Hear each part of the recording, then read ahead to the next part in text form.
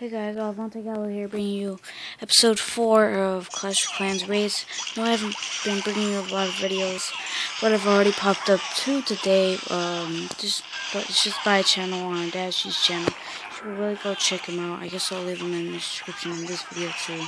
But today, again, I'm using barch, and barch is really just good for getting resources. And this one was also pretty much a freebie, and putting, I guess, free 1-star if you know how to raid.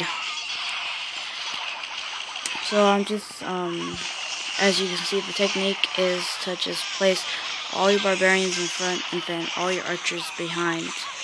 So the barbarians are pretty much a distraction while your archers can come in and destroy everything. So now that you see, I'm already at 44%, and I actually kind of panic a little bit, I guess, because I do run out of troops. As you see, I have a barbarian king.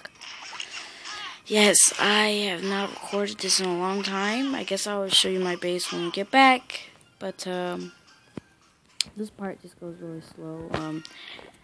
As you can see right here, it just destroys that, destroy Tesla, and that's basically it. Just spend the rest to get the rest of that loot, and yeah.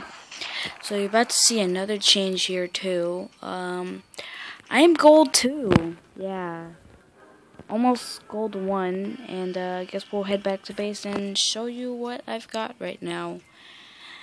And yeah, almost maxed out stuff. I pretty much just need, for defense wise, Teslas and air defense, lizard tower, and barbarian king, if you count that as a defense.